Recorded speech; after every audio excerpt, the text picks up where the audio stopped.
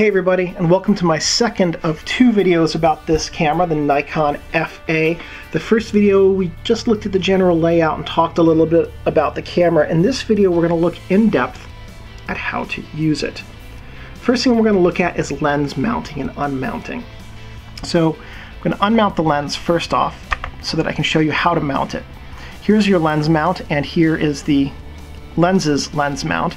There's a white dot right there, and that lines up with your aperture indicator. So just set it right in there and then rotate counter or anti-clockwise until you hear the click and your lens is mounted. Now this is not an autofocus lens, or I'm sorry, this is not an autofocus camera, so all of your focusing is done manually. To unmount the lens, you simply push this button down and hold it until you get about that far, and then you can release it. You're just going to turn clockwise until it stops, and then you can pull the lens out of the mount. It's that simple. Next thing we're going to look at is how to load and unload film. First thing we need to do is open up the camera back, and we do that by rotating this little dial right here up on the top counterclockwise so we can pull up the film release knob. I'm going to open the camera back. There we go. You don't need to set a spool underneath it. I do because I'm not going to be holding the camera. We're going to grab our film and it just gets set right into the film cassette chamber that way. And then we put the knob back in place. I'm going to pull out a bit of a leader. Hit the shutter. Remember, keeping your fingers away from the shutter as you depress it. Going to feed the leader into here. I'm going to feed the leader. It's going in. It's going in. This is not ending up on the outtakes roll for this camera. Oh, there we go. First time, perfect. Never happens. So we'll take up a second image, or a second frame, just to help make sure that this all stays on nicely.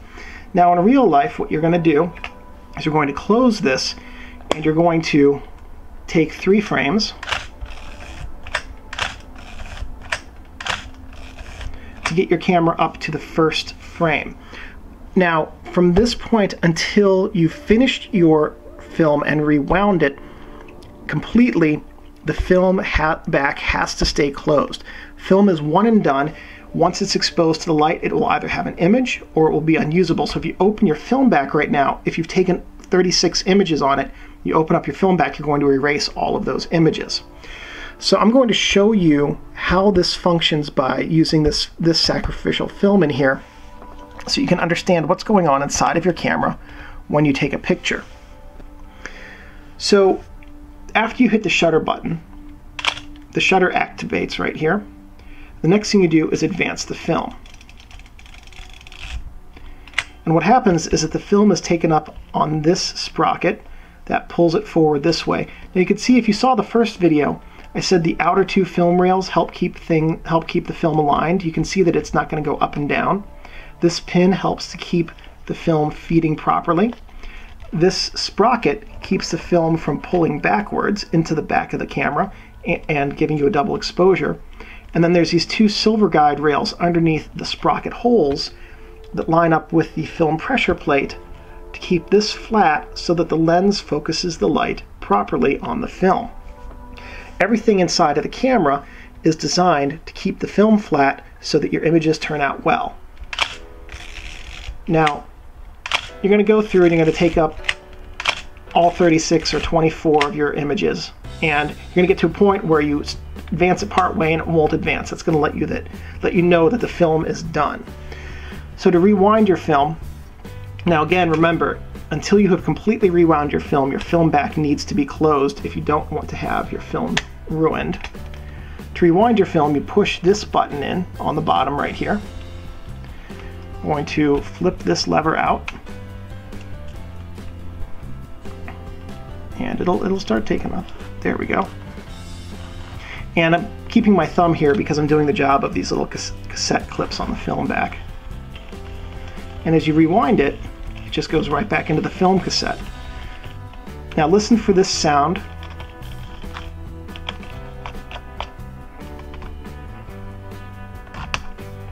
You'll hear a little click and then the tension will suddenly change. And then when you completely rewind this, which I'm not going to because I need to use this for another video today, then the tension will really change, and it'll become very easy to rewind. You don't want to keep rewinding over and over and over again. That's a good way to scratch your film and images. But once you hear that little click, then it has come off of the film take-up spool and you're almost done rewinding it. Then you would just open up the film back, pull the cassette out, and put that in your pocket or wherever you need to put it until you go to get it developed. And remember to rewind it completely so that you don't accidentally run it through the camera a second time.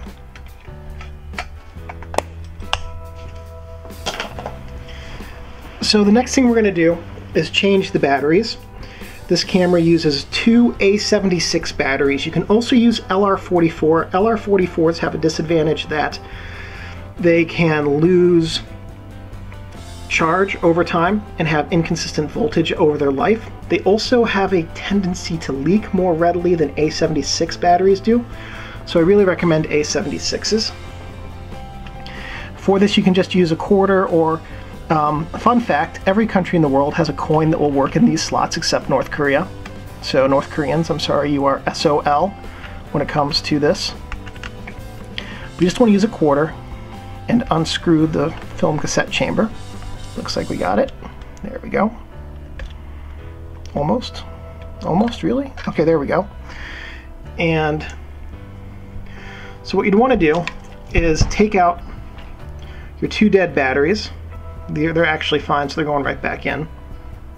And if you touch them with your fingers, you want to kind of clean them on your pants leg if they're fresh, because you don't want your finger oils to be on the contacts, as that's a really good way to shorten the lifespan of your batteries.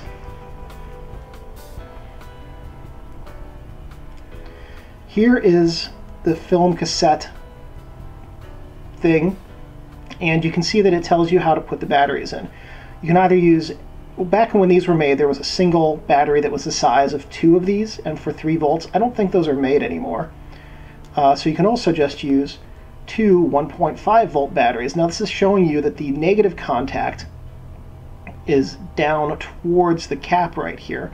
The negative contact will be the one that doesn't have any writing on it.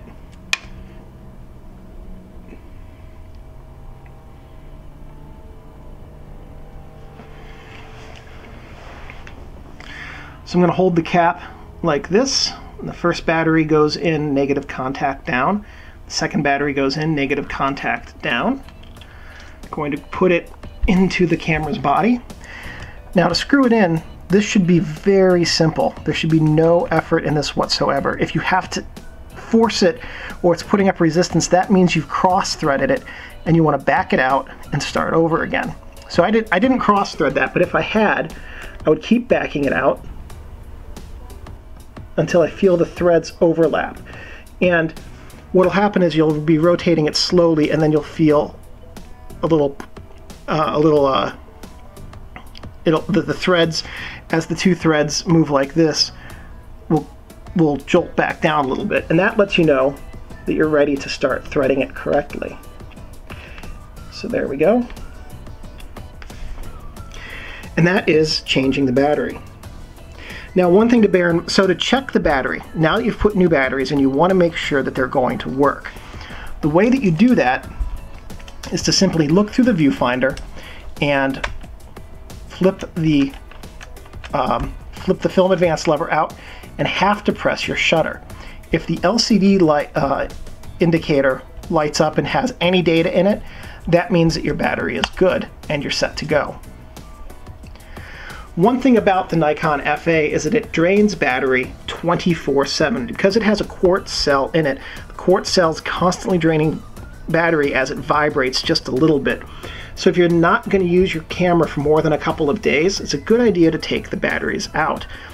And never let the batteries sit in the camera when you're storing it or not using it, because since it's constantly draining battery juice, at some point the batteries are more prone to leaking than they would be if the camera wasn't draining battery power.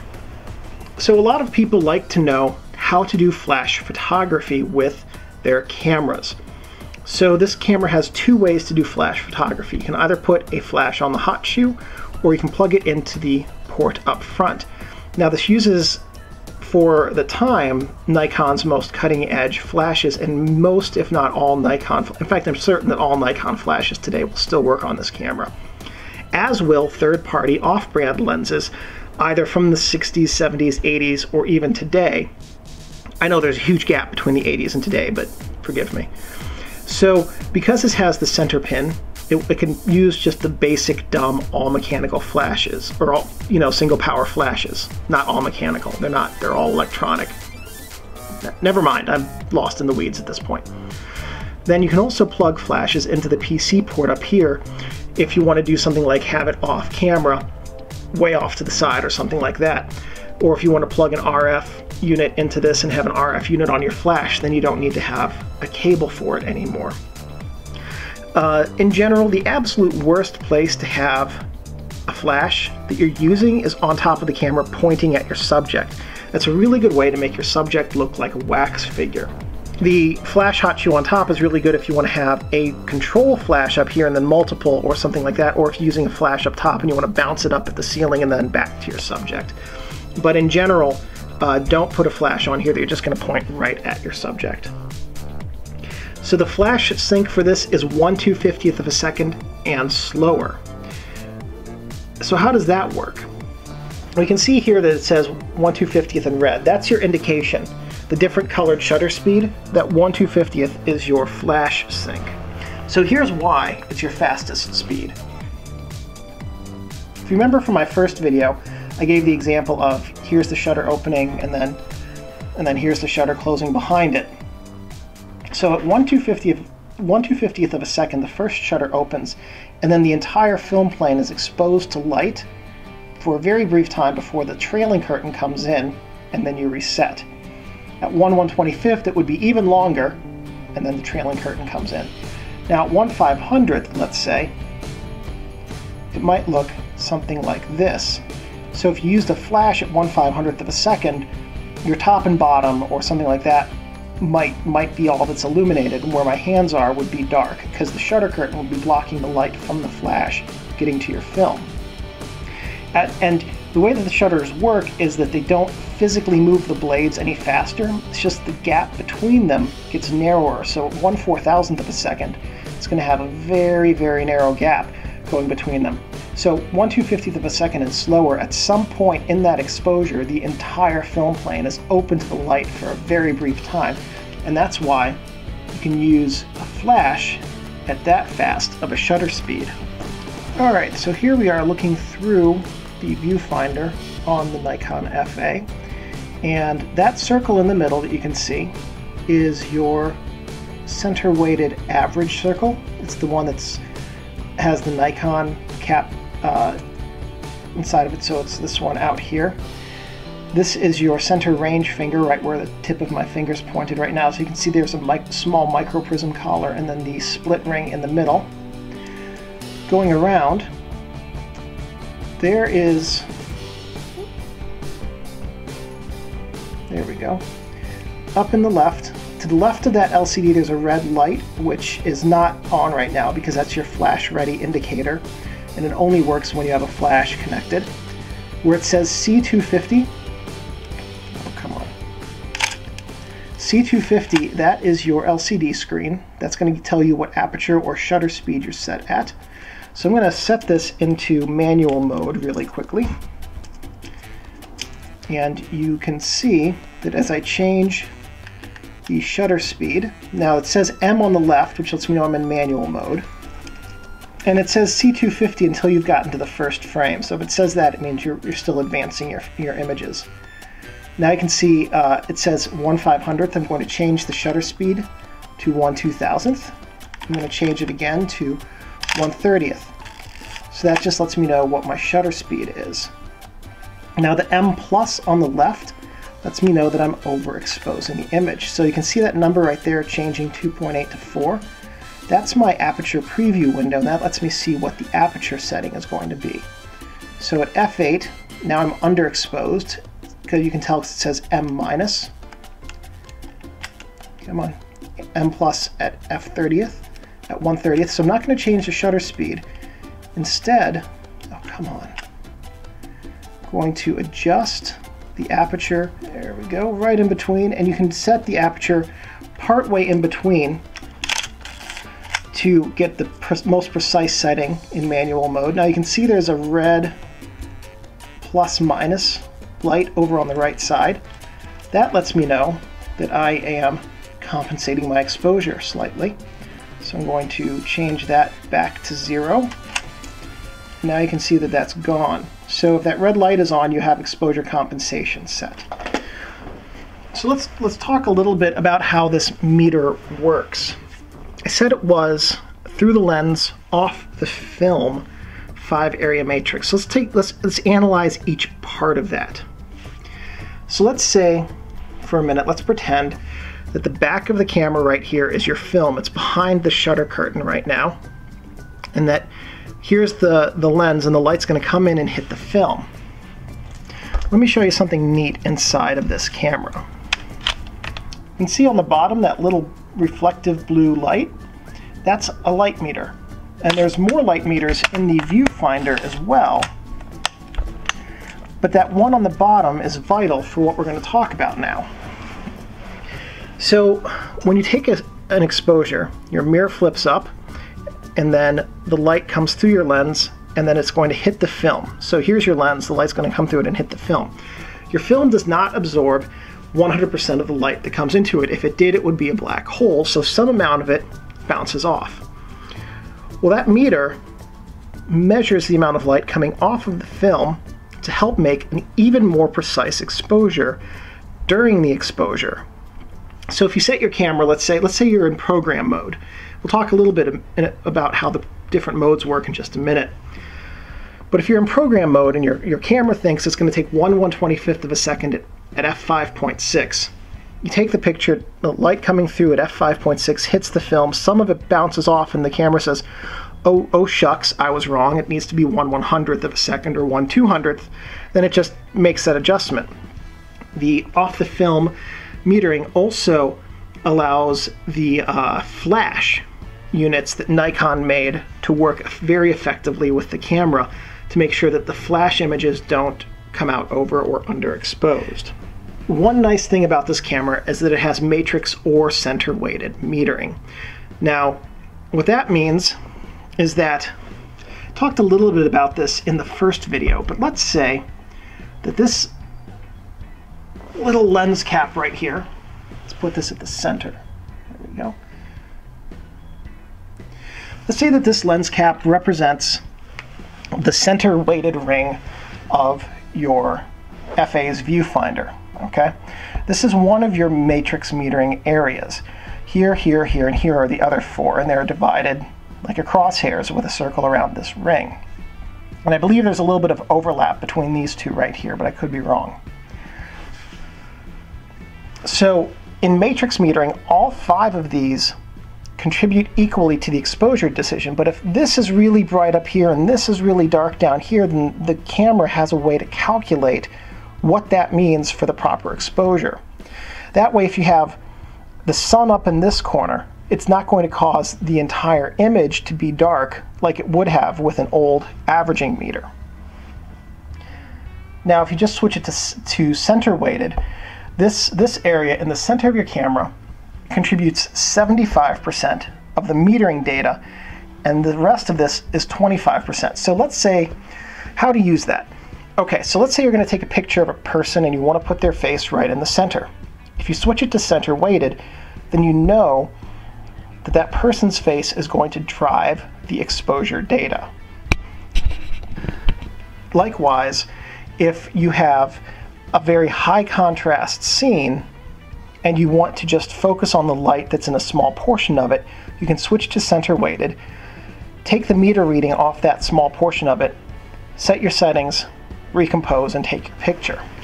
So the next thing we're going to do is talk about how to use the shooting modes: program, shutter priority, aperture priority, and full manual.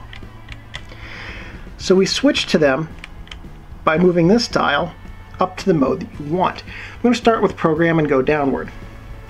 Program mode, for this mode you need to set the aperture to the smallest opening, which is the largest number, And if you have a lock on it, you can use that too, but you don't have to.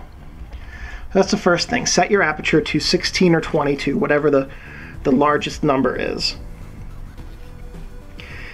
You want to make sure that your dial is set to P. Now, the camera will automatically select the shutter speed and aperture. So it doesn't matter what your dial is set to. You can set it to anything. The camera is automatically going to determine what setting to use. So if I make if I cover this and make it really dark, you can see that the shutter speed was a little bit slower in the second, but not much, but the aperture would have been significantly larger. You also want to make sure for this that the camera is in matrix metering mode, and the way you switch between the modes is with this dial right down here. So if you push it in and rotate it up so that you can see a red dot on top, it's in center weighted mode. If you rotate it backwards, now it's in matrix metering. So make sure that you cannot see a red dot in order for program mode to work. If you look through the viewfinder and the LCD on the left says FEE, what that means is that your aperture ring is not set to the smallest setting.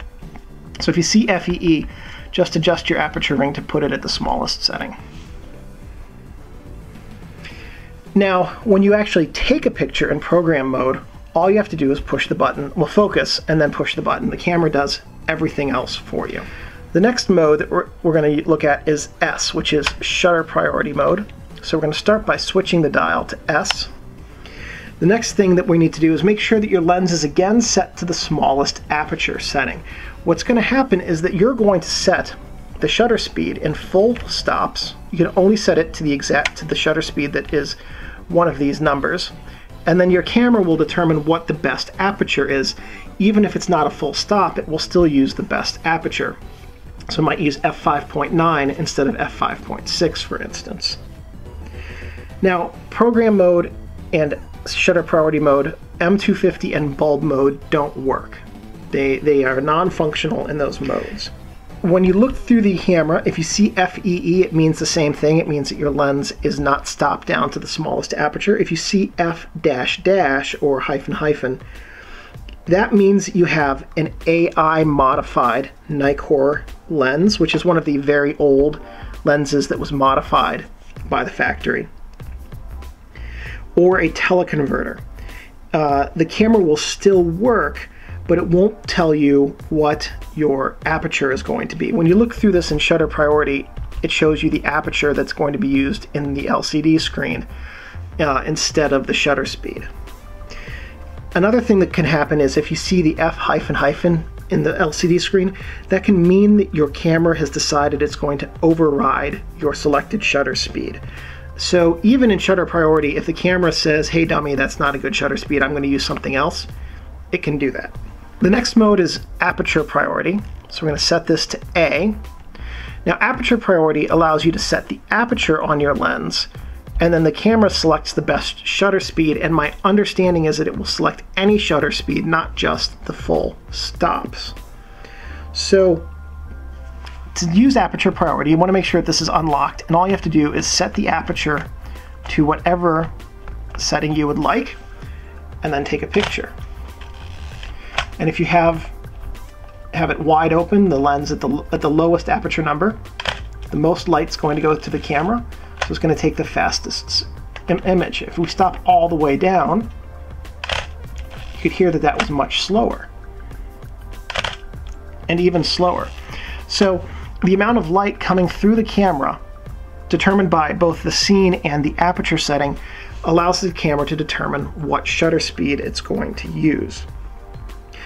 M250 and bulb mode do not work in this setting, and you can also set the aperture between click stops. So right now I'm at f4, click over to f5.6. If I set the aperture halfway between the two, which is about f4.5, let's call it, then the camera will know that it's between two click stops and adjust the meter reading accordingly. So even though this comes to rest at certain locations, click stops 4, 5.6, and so forth, it's effectively a stepless aperture. All you have to do is set the ring exactly where you want it.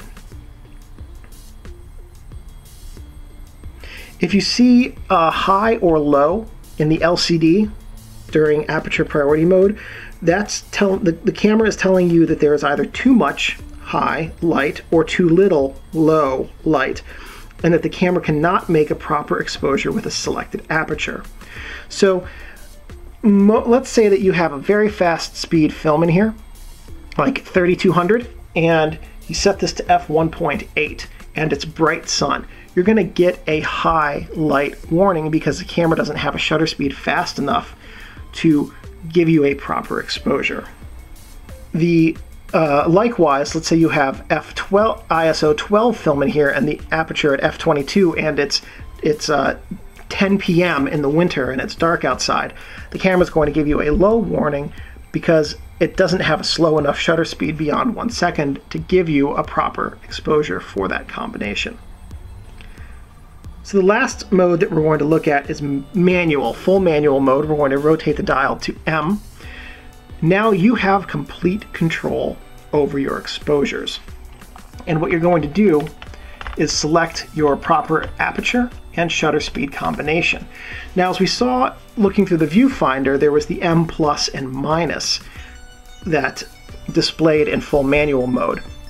If you see an M with a plus, you're going to overexpose.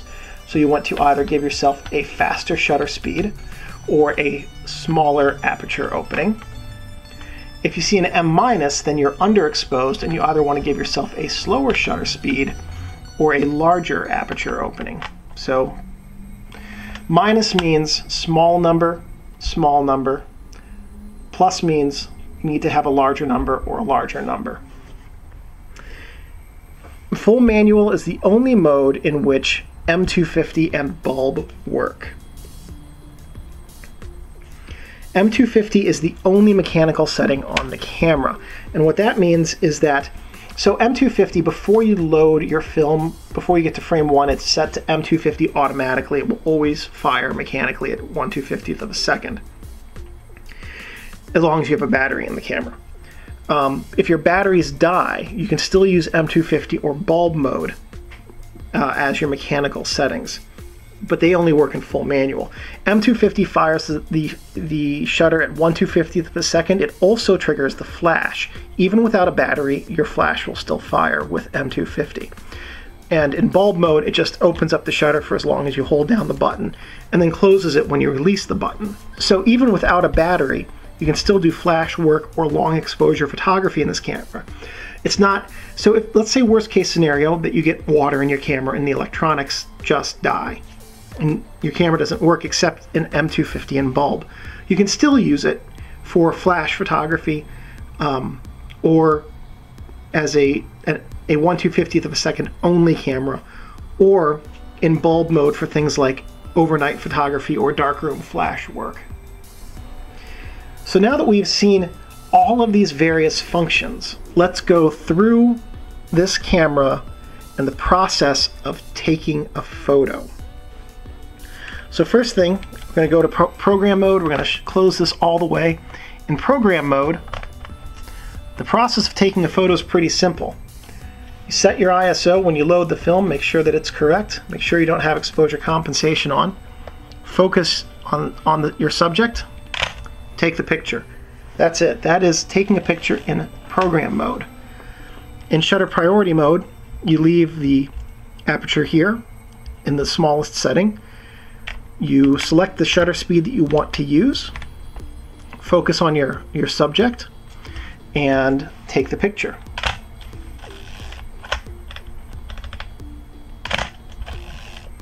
Just like that, pretty simple. In aperture priority mode, it doesn't matter where you have the shutter set during aperture priority mode, it's going to use the correct shutter speed regardless. I just set it to 250 because it's red, and I would go crazy, really literally like crazy, if the 250 wasn't lined up with the dot during aperture priority. Oh my gosh. At any rate, so during aperture priority mode, regardless of where you have the shutter set, it's going to take a picture with the shutter speed that is based on the aperture that you select. So all you need to do for aperture priority mode is select your aperture. Again, of course, make sure your ISO is set correctly. And then make sure, looking through the viewfinder window, that your shutter speed that the camera is going to use is one that you can hand hold it at. So if it says a 30th, a 15th, or anything slower than that, you either need to be on a tripod or you need to select a different aperture so that you can get an image that doesn't have camera shake. That's with a standard 50mm lens. If you're using a 200mm lens, you don't want to go slower than 1/250th. Anytime you hand hold a lens, you want to make sure that your shutter speed is equal to or larger than the millimeter distance. So in this camera, let's say you had a 200mm lens, you'd want to make sure that your shutter speed is a 2/50th, a 500th, a 1000th, a 2000th, or 4000th. And then once you have the aperture set, you just take the picture. Aperture priority mode for most people is the best mode to use, because the aperture gives you the most control over how the camera functions. It also gives you the most creative control over how your image turns out. The shutter speed can be used to freeze motion or to blur motion, but the aperture controls your depth of field and the amount of light reaching. Well, the shutter speed also controls the amount of light, but the aperture controls your depth of field. And to my way of thinking, that's more important than controlling how motion looks on the film, because you will more often want to control your depth of field than stop motion for most people's photography. Then in full manual mode, you have control over everything, and you just need to make sure that your shutter speed and aperture combination result in a plus and minus being illuminated over the M in the LCD window at the same time. So that's how you would take a picture. That's a process for taking a picture in each mode. And in a manual, just to finish it off, you just have to focus and then take your picture. And regardless of what your setting is, in manual mode, the camera will do what you tell it to do. That gives you the most creative control over your images. Now, a lot of people ask about how we do double exposures with cameras. So let's take a look at how to do a double exposure. I'm going to leave it in manual mode. That's just the easiest way to do this.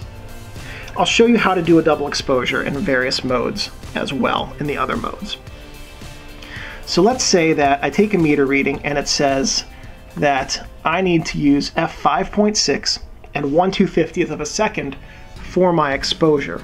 Well, if I'm going to do a double exposure, if I do both exposures at 1/250th, the final result's going to be overexposed to stop. So the first thing I need to do is set it to 1/500th of a second, or change it to f8. Now, since I'm more concerned about depth of field, I tend to adjust the shutter speed. Two images at 1/500th of a second on the same frame equal one image at 1/250th. Likewise, two images at f8 with 1/250th on the same frame equal two images at f5.6 at 1/250th on the same frame. The same amount of light is reaching the film, because each time you move this dial, you either cut the amount of light in half or double the amount of light that reaches the film. Same thing with this. You either cut the amount of light that reaches the film in half or double the amount of light that reaches the film. So I'm going to set it to 1/500th. Take our first picture. Now we're going to hold this switch that way as we advance the film, and also you'll want to hold the film rewind knob just to be certain that the film doesn't get taken out of alignment at all. And now you take your second picture. Now you've got your double exposure. You advance the film. You want to put your lens cap back on the camera, and the next thing that you want to do is take a dead frame. And the reason you take a dead frame is because after a double exposure, the registration doesn't line up perfectly. It takes a portion of the frame advance for the film to start moving again like it should. So you take a dead frame to make sure that you don't have any overlap between the double exposure you just took and the next image that you're going to take. In aperture priority mode, the mechanics of taking a double exposure are slightly different. So you'll need to set your aperture to the selected aperture that you want to use. Let's say that you're again going to use f5.6 for your double exposure. Well, the camera is going to automatically select the setting which gives you the best exposure, the shutter speed that's going to give you the best exposure. So what you need to do is use the exposure compensation dial. So we're going to push the lock release down here, and we're going to put it to -1. -1 is going to remove one full stop of light. So it has the same effect as forcing the camera to use the next slowest shutter speed. If you set it to -2, it would be like forcing the camera to use the shutter speed, which is 2 slower. You would use -2 if you wanted to do a triple exposure, let's say. So you've got it to -1, you've got it to the aperture you want to use. I'm going to take a little bit of slack out of the film, hold this, hit the shutter button, push this button, this little lever here this way, advance the film, let it go back, take our second image, and now finish advance. Well, you need to let go of the film rewind knob before you actually advance after the second one. So pretend I did that last part correctly with releasing the rewind knob there. Now afterwards you want to go back to 0 if you're not going to do another double exposure. And then the next thing you need to do is put your lens cap back on your camera and take a dead frame again so that you don't end up with any kind of registration overlap after the double exposure. Shutter priority mode works the same way, basically. You want to set your aperture to f22 or 16, whatever your smallest aperture is, just like you have to do for shutter priority mode. Now you're going to select your shutter speed, say again 1/250th, and let's say that you're going to have an aperture of f5.6 again. Well, the camera is going to always select the best aperture no matter what, so you have to force it by going again to -1 to underexpose the image one stop and use f8. Hold this, hold the double exposure lever down, advance the film, take your second shot. I just did a triple exposure there. Oops. Same process for triple exposure, only with a triple exposure you'd need to go -2 or -1.5. And then afterwards, just make sure you set it back to 0. And again, you want to take a dead frame. In program mode, it works exactly the same way as what we've just seen, where you set it to -1 and then go through the whole mechanics of taking a double exposure. So you can take double exposures however you like. I tend to think of manual as being the easiest mode for a double exposure because it gives you the most creative control. You can mimic that by using exposure compensation, but manual lets you achieve an effect more easily. So if you wanted to do, let's say, instead of a double exposure, a triple exposure where you took two pictures of the same scene and then put a person in that scene to make it look like they were a ghost or something like that, then you wanted to take a third exposure, it's easier to do that in manual mode than in the others. So for double exposure work, strongly recommend using manual. So there are some special features about this camera, one of which is that it has interchangeable focusing screens. Now you might be able to see that right where the tip of these scissors are, there's a little clip. And this is the point at which I would show you how to change the focusing screen, except that there's a mirror bumper seal covering that clip, and this isn't my camera, it's on loan, so I don't want to cut this foam to get to the clip. But to change the focusing screen, you just would release the clip there, holding the camera upright. I'm just holding it like this to show you what it looks like. But you'd hold the camera upright, release the clip, and then the frame and the screen would drop down. You take the old screen out, put the new one in, and then put the clip back, put the frame back upright. But because of the way that light seal was put on, would have to be cut in order to do that. I couldn't find out exactly how many focusing screens are available for this, but I would assume that it's the standard set of focusing screens for this, for the FE in that generation. But I don't know what number that is. So there's some number. All right, so that is it. That is my video series on the Nikon FA. If you have any questions about this camera or photography in general, please let me know, and I'm more than happy to answer those, and I try to do that fairly quickly. If this video was helpful, please leave me a thumbs up. That lets me know that I'm on the right track. If you have suggestions for future videos, please let me know. I'm more than happy to make those if I have the equipment and the technical know-how. And one last thing before we go, thank you guys for watching, and take great photos.